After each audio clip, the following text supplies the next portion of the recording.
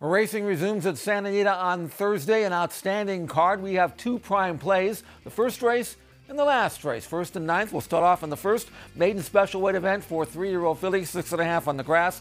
The known element doesn't impress. Let's go with a newcomer. That's number 7, Dashingly. First time starter from John Sheriff's barn. I know the barn has had a slow meeting and the stable doesn't win with many firsters, but I think this filly might be out of the ordinary. She has trained really well. Take a look at this recent breeze. This was a bullet work, 5/8 and 59-2 for this daughter of Liam's Map. Much the best of her workmate and could have gone much, much faster. Just cruising to the wire. And in a field that doesn't have any world beaters, I think Dashingly could win at first asking. She is 6-1 on the morning line, a prime play at that price.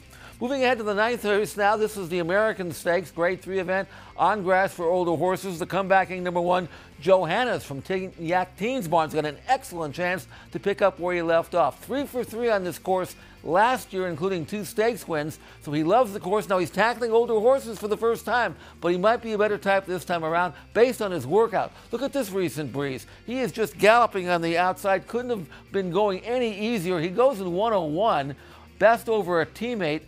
But he could have gone in 58 and change if they let him run. So I think he's coming back ready to win. He's fit and ready, and he's good enough to win from the rail. I like number 1, Johannes, as a prime play in the 9th and final on Thursday at Santa Anita.